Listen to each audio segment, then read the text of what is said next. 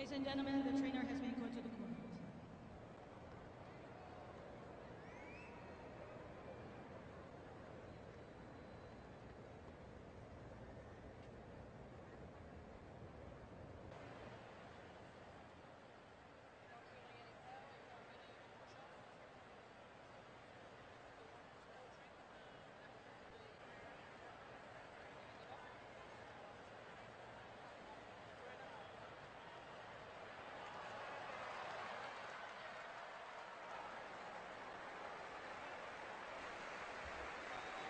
Ladies and gentlemen, due to the injury, Ms. Diatchenko couldn't continue to play, has to retire from this match.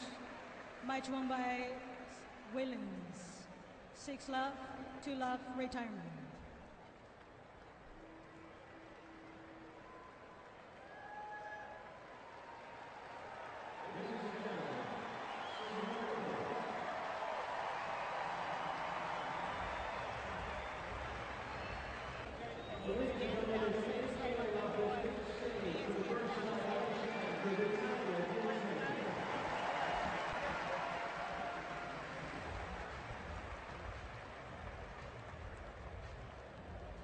Serena, not the match you were expecting from Vitalia, who looks up to you.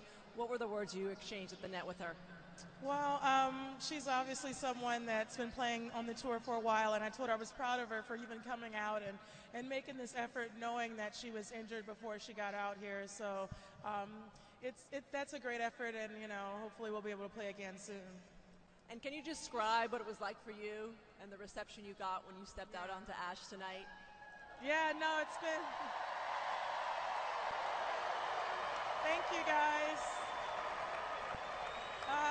Thank you so much. It's been really amazing. I can feel the support and the love on my journey and this milestone that I'm, trying to take one match at a time. So I love you and I appreciate all the support. So thank you so much.